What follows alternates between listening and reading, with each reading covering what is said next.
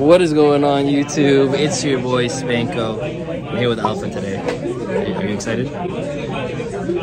Just look at that face. He's obviously excited. But today we're actually at Locals and we're actually going to... It's actually pretty big Locals today. It's pretty busy, which is really nice. And it's really cool because I haven't played Locals in a while. And today I'm actually playing DINOMORPHIA. That deck is pretty much like my pet deck. And it's a deck that I've kind of been obsessed with, even though I've been telling myself I want to get off of it. Problem is, every single time I play it, I seem to do well. The last 3 times I came to play it, I went first place, second place, and then first place again. So for some reason, I'm stuck playing that deck and I feel like I have to play it again. So we're going to try it out for one last time today and we're going to see how well we do. And I switched up the build, so I'm going to be showing you guys what the build looks like in just a minute here. But I switched it up to be a lot more trap focused and built to essentially beat today's meta because of course the ban list just came out. It's now legal, it's now live. So for that reason, I wanted to make sure the deck was prepared to play against decks like Purely, play against decks like Unchained, and I really want to be as competitive as possible. Hopefully today I get to show you guys how competitive it can be.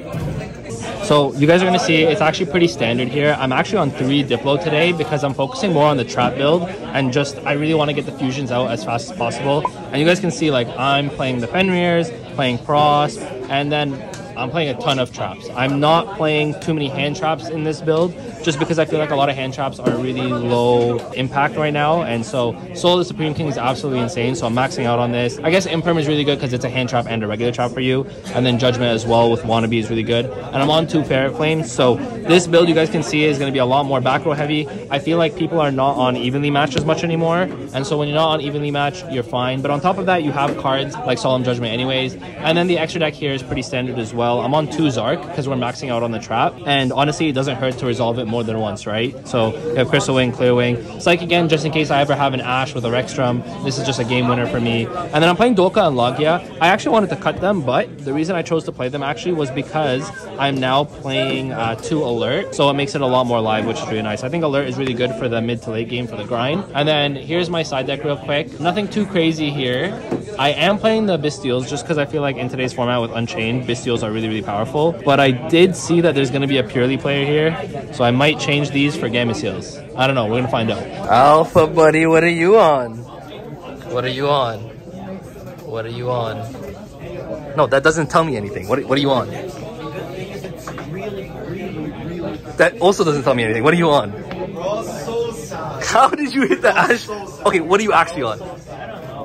Oh, he saw it! Yeah! RDA. Alright, so round 1 over here, you guys are going to see we're playing up against Marincess. Now, I go first. He uses Ash on the Prosperity, but being able to set 4 cards is absolutely insane. You guys are going to see we're going to be able to set up our Rexstrum, and it's very difficult for Marincess to play around a card like Rexstrum, so you guys are going to see turn by turn over here. I'm just going to be able to outgrind him at this point. He has Book of Eclipse for the Rexstrum, but it's in the Imperm column, so for that reason, Imperm, I use it on his monster, even though his monster is already negated, but it's essentially just being used so that the Book of Eclipse doesn't resolve. So pretty much that's going to round it out for game 1, because I just have way too much on board. Game 2 here, you guys are going to see that he goes first. Now, he makes a Blue Slug. I have the Imperm for it, and I basically just dare him to have the Extender. Turns out he doesn't have the Extender, so I'm able to just summon Theresia. I set 4 cards here, make my Zark. You guys are going to see I end up making Rexstrum as well. And at this point, it's just really hard for him to play through it. I was actually going to lose my Zark in the end phase because of the Soul effect, so I end up using it for a Tribute Summon at Fenrir, and that's way too much for him to handle. Okay, so we just finished our round 1,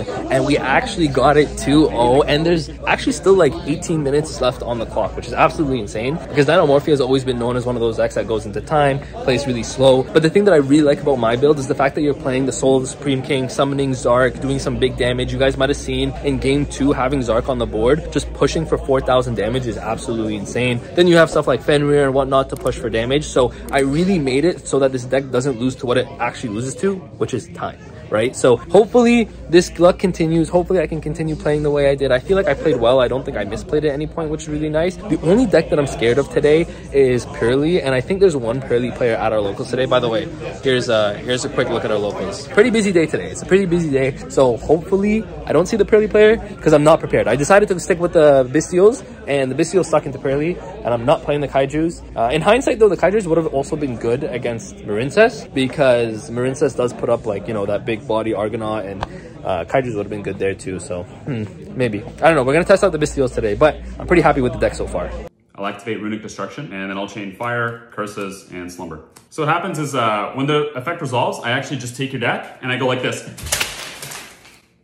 I hate Runic. I hate Runic.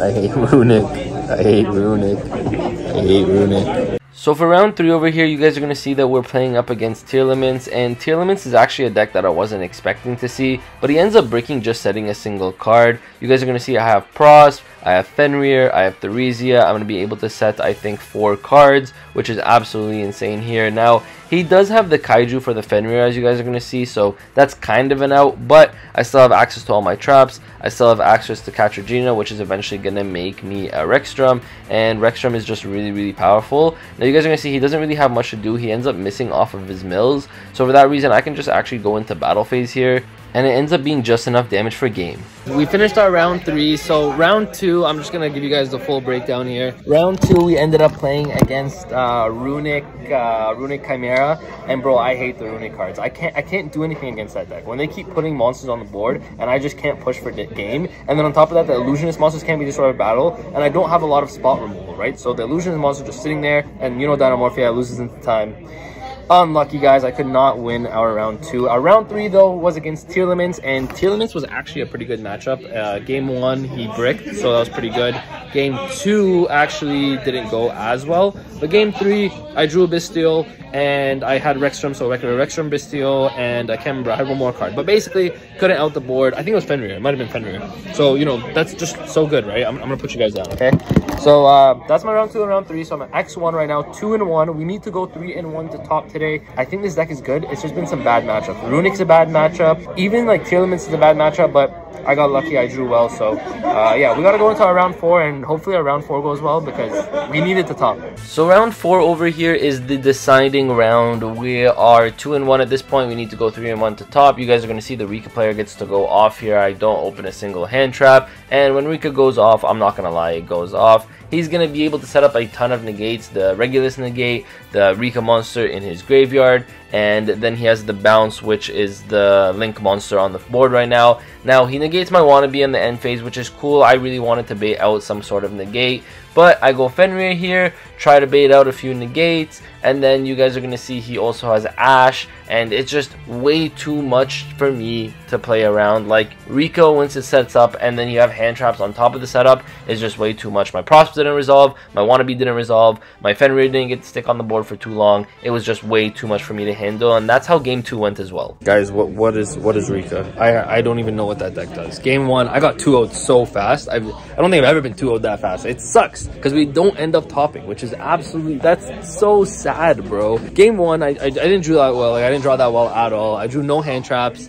so he was just going off. He ended on the board of like Regulus, and that Link 2 that Rika has that like excavates 3 and you can special summon up to 2 plants that you excavate is absolutely nuts, bro. Like, I'm just gonna go on a rant here because, bro, what is Rika, man? Rika, I've never seen it do stuff like that before, or maybe I have, but I just kept thinking Rika's a rogue deck. It's not that serious. When it gets done to you, like, it's crazy. Like, I don't know, man. We finished 2-2. I mean, I did say earlier in the video that I was looking to retire this deck. I was looking to find a reason to retire this deck, and I think I found my reason, right? Guys, DINOMORPHIA is still a good deck. Listen, don't get me wrong. The nice thing about this deck is I feel like I didn't misplay. I feel like the deck actually performed pretty well. Now, you guys might be thinking, Spanko, how could it perform well? You went 2-2. The thing is, we lost to really bad matchups. We lost to Runic, which, again, we could have won had we just been able to attack and do damage. Like, that's literally it. And then, and against Rika, I don't know, man. I feel like I just drew bad.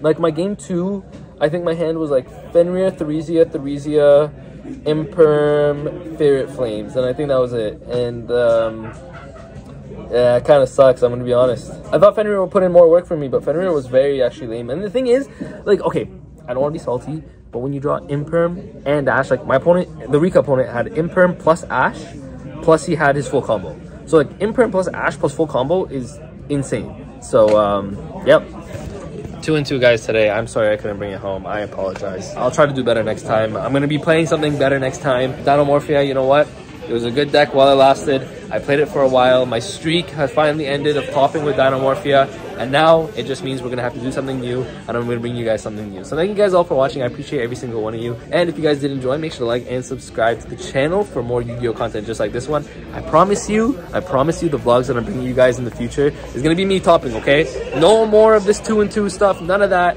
We're only going to be winning from now on. We're only going to be taking W's. And so that's really all I want to say, guys. It's really busy over there. It's getting really late. It's like 10:20 p.m. I want to go home. I still haven't eaten yet. So thank you guys all for watching. I appreciate every single one of you. With that, Spanko signing out. Peace.